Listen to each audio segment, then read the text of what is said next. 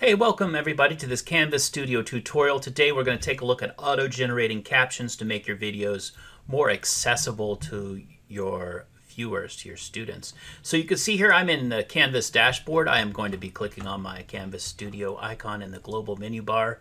This gets me into my library where I have all of my media content organized and managed. I've recently imported a welcome video, teacher introduction video I call it here, and there are no captions here. So I'm going to go in and get captions auto-generated.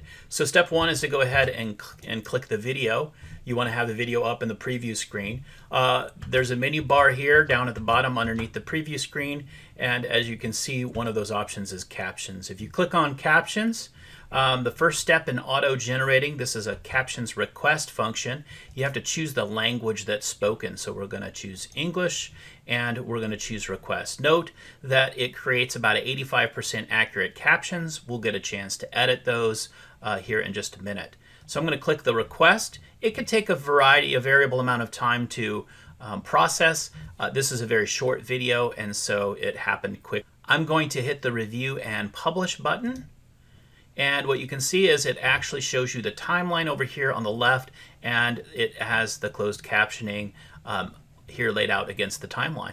So it looks pretty good. It picks up a lot of the capital letters, even for proper nouns, but occasionally it misses some.